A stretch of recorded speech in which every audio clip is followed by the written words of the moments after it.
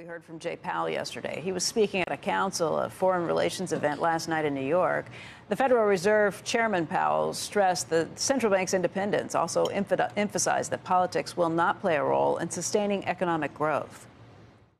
Anything that matters for the achievement of the dual mandate, in principle, can matter for us. That is true of financial conditions and many other things. Also, financial conditions, our policy sort of works through financial conditions. We don't react to any one financial, it isn't one thing, it's the broad range of financial conditions, and we look for sustained changes. We try to look through short-term changes. Again, that's Jay Powell last night. Stephen, what do you think?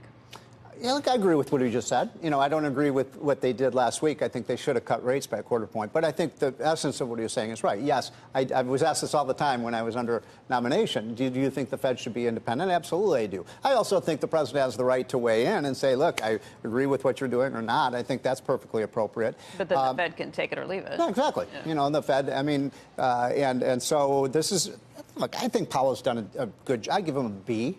You know, we've got low interest rates, we've got strong employment, we've got rising wages. It's a good economy, and so Powell hasn't. I do think that what they did late last year did take some growth out of the economy. I think it really hurt, but I think we're back onto a pretty. And by the way, is there that big of a difference between whether they stay where they are right now or cut by a quarter point or so? I mean, I think it could, at the margin, make a positive contribution to the economy. But look, I'm bullish on the economy, especially if you get that trade deal done. Bullish on the economy, but also thinking that interest rates are not going to rise anytime soon.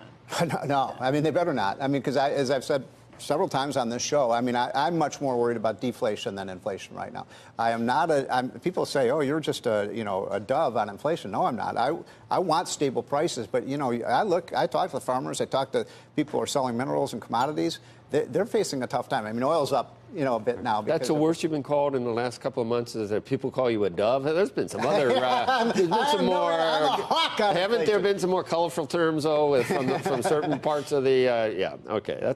I wouldn't mind being called a dove, I don't think. It's a sweet bird, right? Well, they're going to cut rates next time, don't you think? What are they? I think that's are pretty high. The market's indicating that. That's a good thing. You think it's funny? I have a question for you guys, because you cover this even closer than I do. If you're going to cut rates, why not do it now? Why wait, a month? I mean, why not get it over? Part of it may be that they don't want to give the president more. That's what it sounded like. There might be some. But it sounded like that. But then who's playing politics, right? But how can you help it? We're not going to do the right thing because we. Can you help it with? I mean, Trump's been, just relentless on Powell recently. Who? Trump? Yeah, of course. I mean, I just saw the president last week. He's only human. I was there in the Oval Powell, Office, by the way, when Trump gave the Presidential Medal of Freedom to Arthur Laffer, which was cool. What do you think about that, though? This issue of the Fed being politicized by the president. He says he's not threatening Powell, but then makes these comments that sound threatening. Yeah.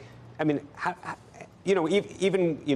some people would argue, by the way, your nomination. Yeah, I think it's counterproductive for what he wants. What I think about that.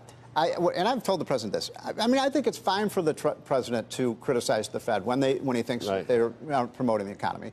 I think it's inappropriate for him to say, well, I want to get rid of Powell, because I just don't, look, unless Powell does something that is egregious or something that would be some kind of criminal activity or something like that, then I don't think and by the way, let's not forget, Donald Trump appointed Jerome Powell. Right. It's not like this is an Obama leftover. So. And you back him into a corner where he really resists doing what he might have done by now anyway. He's the new Jeff Sessions now. But remember what happened in January. I mean, this bull market began in early January when the Fed had to put its tail between its legs and admit that it had made a mistake. See, now you're making it hard on him too. And Trump was the one who was bashing them every day. So in a way, Andrew, that might have had a positive effect on their thinking.